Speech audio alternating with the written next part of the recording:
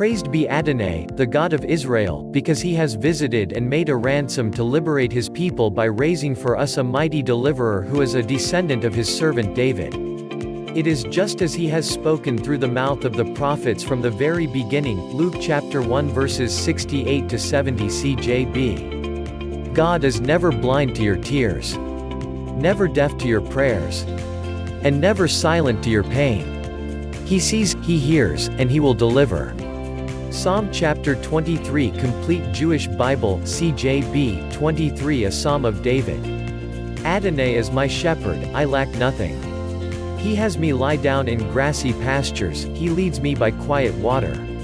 He restores my inner person. He guides me in right paths for the sake of his name. Even if I pass through death-dark ravines, I will fear no disaster, for you are with me, your rod and staff reassure me. You prepare a table for me, even as my enemies watch, you anoint my head with oil from an overflowing cup. Goodness and grace will pursue me every day of my life, and I will live in the house of Adonai for years and years to come. I am the harbinger for this time. If you want to know what a harbinger is, one that initiates a significant change, a person that originates or helps open up a new activity, method, or technology, i.e., a pioneer. I am a changemaker. Get the fundamentals down, and the level of everything you will do will rise. Michael Jordan quote Fancy. It always seems impossible until done. You will step forward into growth, or you will step back into safety. Practice and embrace the process. The internet connects us, but how did we meet?